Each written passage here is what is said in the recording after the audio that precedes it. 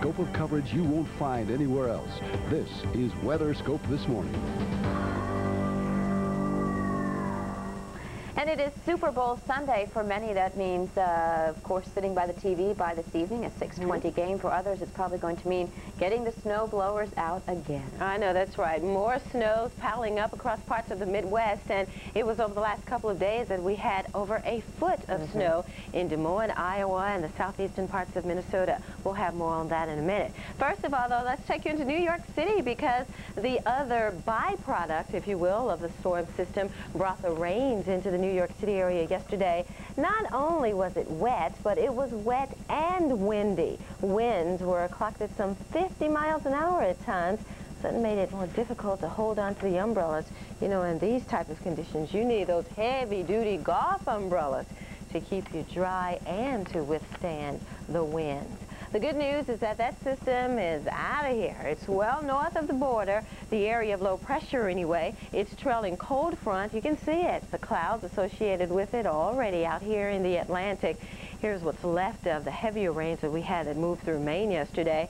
But with the northwest wind flow, so far this morning we have more precipitation developing in western New York and northwest Pennsylvania, and this has been in the form of snow so far with the colder air.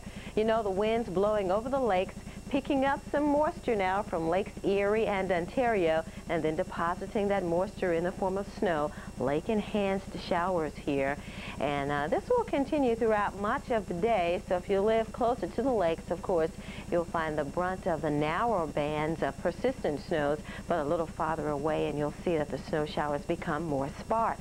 It has been fairly windy, though, across much of northern New England, as those northwest winds have been in excess of some 30 miles an hour throughout most of the morning hours, and that has made for brutal wind chills over parts of the Northeast.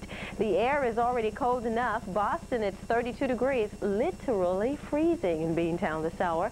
34 in New York, 35 in Philly, and 36 in our nation's capital. You factor in those northwest winds, though, and you get an entirely different answer to the equation. It feels like 2 in Boston, 5 in New York, so single digits just about everywhere. But in some areas, we have sub-zero readings, like in the Capital District, Albany, 18 degrees below zero. So you want to cover your hands, put on your hats, your scarves, your overcoats. Dress in layers. That'll keep you warmer than just one big coat. Certainly you'll have to withstand those northwest winds over much of New England, so please do that. It'll be sunny, but don't let the sunshine fool you.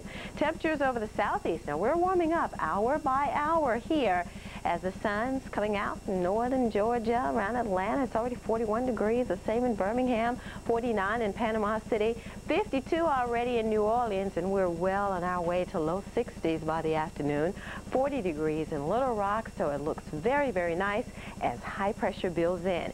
You know, with rising pressures, you get sinking air, and when you get the air to sink, you don't get many clouds to form, and with that in mind, we have dry conditions today. Not like we saw over the weekend. You know, late Friday night we had the frontal boundary to move through parts of the southeast. We had some locally heavy rains, and so far this month we've had quite a surplus. Atlanta, you've had over 6 inches. Now, normally this time of year you should have just a little bit less than 4 inches, and much of the same Birmingham. You're about 4 inches above the norm, and the same for you. Jackson, Mississippi, about 3 inches above the norm. But no rain expected today. Jackson, Birmingham, Atlanta. A lot of sunshine in Atlanta with 52 degrees, and again sunny in New Orleans with 61.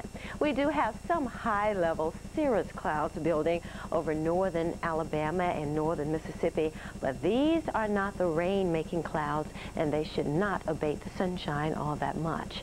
Now, clouds are a little bit thicker here in the mid and lower levels of the atmosphere, and we've had a little bit of snow now redeveloping over parts of Minnesota.